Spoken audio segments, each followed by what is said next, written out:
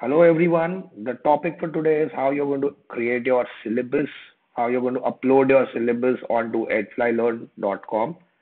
So here on your portal, let's have a look at the dashboard. I'm going to check what courses I've created. So here I can see that I've created first, second, third standard. This is specifically for a school and I've created divisions. I don't use year-end classes here because it's for colleges and the subject. So I'm going to upload the syllabus for mathematics.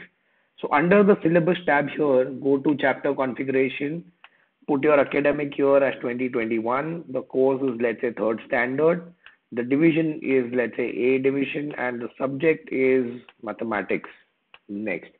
Here you can see that you've got option to add your chapters and subtopics.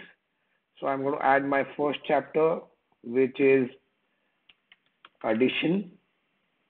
Second chapter is, let's say, subtraction.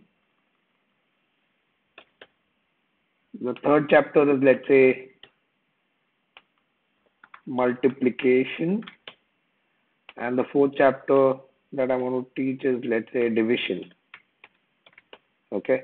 So like this, you can keep on adding your chapters, sub-chapters, and so on. And you can add subtopics also from here. So let's say the subtopic 1 is addition of two numbers, or let me put it as two-digit numbers.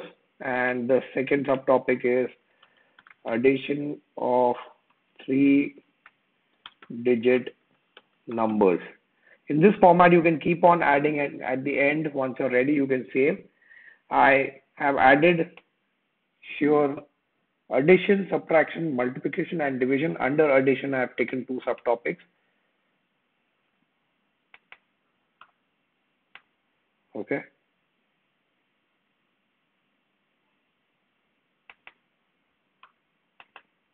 Yeah.